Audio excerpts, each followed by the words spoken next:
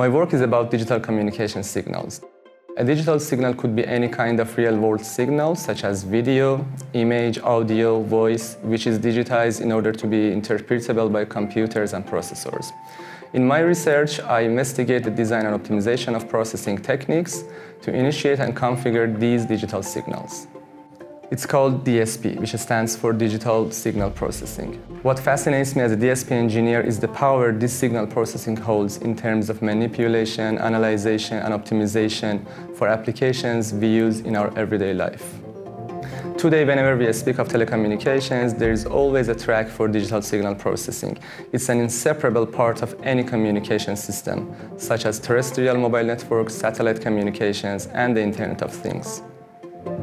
In particular, mobile networks operating under 4G or 5G standards are prominent examples of domains where we can see the footprint of DSP in our everyday life.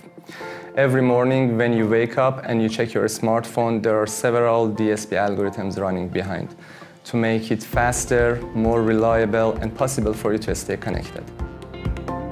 Soon in the future, you will have access to the internet from remote areas, for example, mountains, while you're having fun in a cruise ship in oceans, and the connection would be much faster than it is today.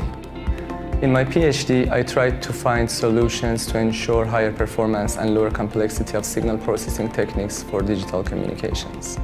I developed an optimized framework to enable simultaneous, efficient, and reliable access of multiple users to the communication network.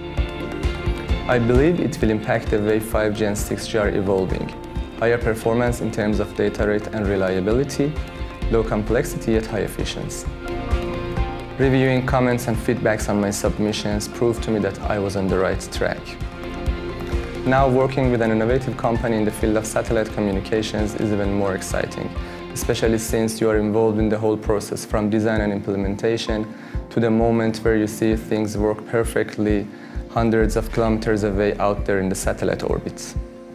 Science is about optimization.